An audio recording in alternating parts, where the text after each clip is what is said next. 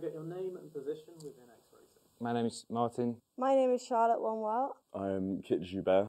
Tilly Wake. My name's Alex. My name's Livy. My name's Jack Middleton. I'm Alexander Pritchard. Hi, I'm Orla. Hi, I'm Elizabeth Ashford and I'm a member of the Business and Publicity team. I am the Welfare Secretary of XRacing and I'm also in the Composites team. I am the powertrain lead of XRacing this year. And I'm the team principal for XRacing this year. What happened last season?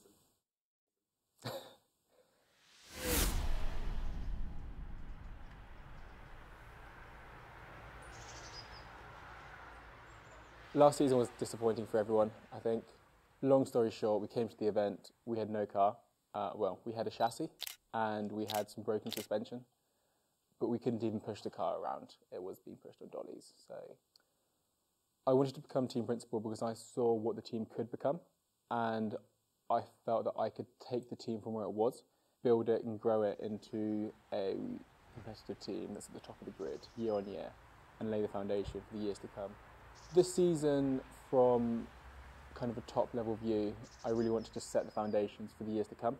So have all of the infrastructure in place that the team can continue to do well for, you know, however many years into the future.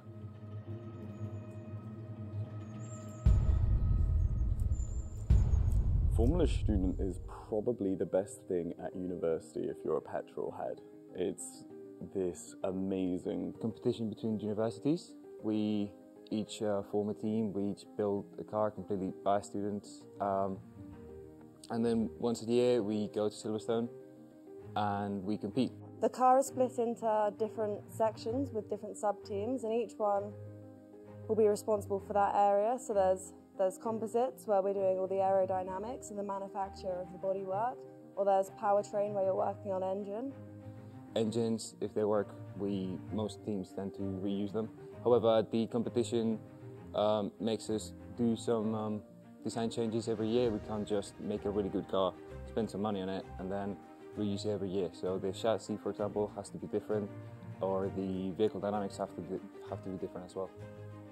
And each different sub-team then comes together at the end and unite, and then hopefully an entire car is there through the different sections.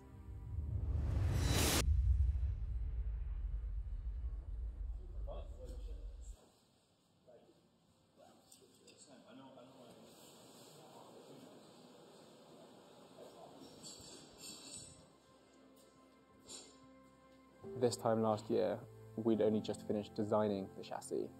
This year's chassis was finished in early October, and it's fully assembled now. So that kind of puts into perspective how far behind we were last season. The suspension didn't even get designed until March, April time, so nothing was happening on time, nothing was being made. I think I push people to strive for the best that they can produce. But I think also I'm very fair about how I do that. I give my expectations up front. People know what to expect from me, and if people don't want to hit the deadlines or hit the targets that I'm setting, that's absolutely fine. We can review how we delegate that work. Other people can pick it up. We can distribute it amongst more people. As long as people communicate with me, so I know what expectations to have, I think I'm very fair with what I expect. A couple of people in there how they chat with. Yeah. So it's us proving the chassis is strong enough, and yeah. And then you would be. Yeah. That's not good. That's not supposed to do that. On a scale of 1 to 10, how is that? What's bad? 1 or 10. 11. Well, it's because this pinged off. But they're both did. In fairness, it was a form like that, and then towards the end, it went bang and all the world sprayed, and that's when she called off the sets. So what? So we did half the way that we need to. We did half the way that we need to, and also we somehow bent the entire test jig as well. Alex bent to me. What is this supposed to be then? The house. I'm really proud of everyone. My comments on the team morale is that it's been extremely strong this year. We've got a great community that I've never seen in the history of XRacing. Would you be disappointed in the team if we didn't get top 10? I wouldn't be disappointed in the team.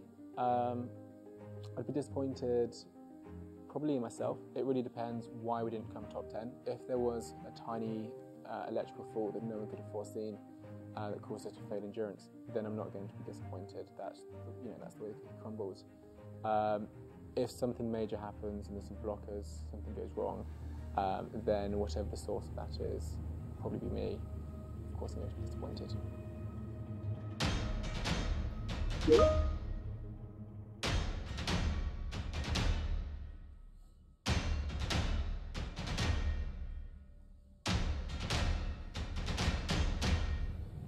Big day for everyone. Big day, yeah. Hopefully, it's been on the works. It's been on the works for many months now.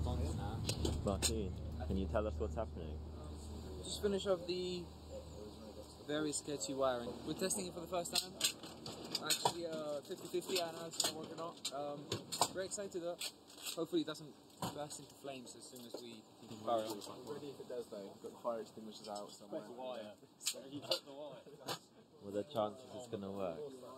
I have no idea. We haven't run this engine in 13 months, something like that. 13 months. So Is this what we used last time?